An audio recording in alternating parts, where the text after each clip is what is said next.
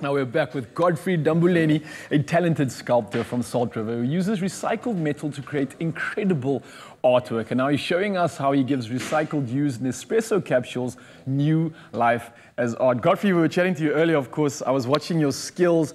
You work fast, man. This is almost our fish. We're calling it the espresso fish, I believe. Yeah. Its name's going to be Lucian. Lucian. But I'm absolutely loving your progress so far. But take me through the inspiration behind it. Obviously, I heard you speaking to G about how you get inspired to do these pieces. But what happens after that, the actual process itself? How long does it take? Because I see you're busy knitting the capsules together, and then you sort of like transferred on after that.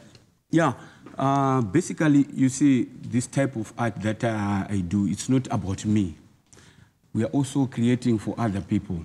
Because it's like, you see, putting the strings. It's somebody who's supposed to be doing this.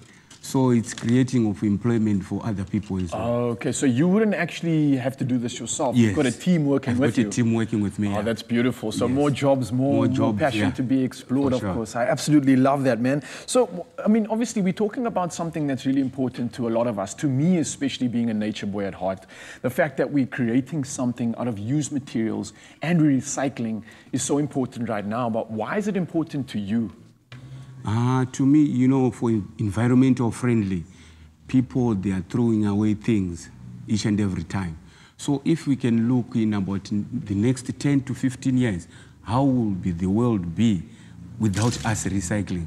So it's better for us to recycle so that we always keep the environment clean for the next generation. I couldn't agree with you more. And on top of that, not just recycling, but creating something so beautiful out of it is just a blessing on top of that. I mean, looking at the creations that you have made. I've got to ask you a question, because it does look challenging. It looks quite hard, and 25 years worth of experience is what results in this. Yeah. But I want to challenge you. How difficult do you think it would be to teach me to do something like this? Do you think I could have a go at trying to wrap one of these? You can. It's only a matter of time and patience for you. Okay, Yeah. okay. So could I maybe just, I mean, it doesn't have to be the final piece, but do you think I could maybe lay one ring on the fish? Yeah, you can. Have my hands on this? You right? can. Do you want to help me out? Let me I'll try help my you hand out. at this. Okay. Let me just reach over the table there. Okay. Okay, so we've got Lucian, our fish over here. So what you basically do right now, Okay. it's like you attach it here, All right. then you move it. Okay, okay. Yeah. Let me attach So it you here. attach it to this one here. And Godfrey, I do apologize if I ruin your art piece, but I'm No problem. putting the most effort that I can. So this gets wrapped around here. Yes. All right. Just like that. Yeah. Then this one must go in between here. Oh, So in that, between that fin. so All right, that, so yeah. you actually got to get quite involved here, getting Yeah. the metal through this. Mzansi, you guys can see me trying this out. It's clearly not as easy as Godfrey made it look. Ah, there we go. We got to knit it in there. You knit it in here. So this whole part must come through here. But now, first you have to attach it here so that you move with it.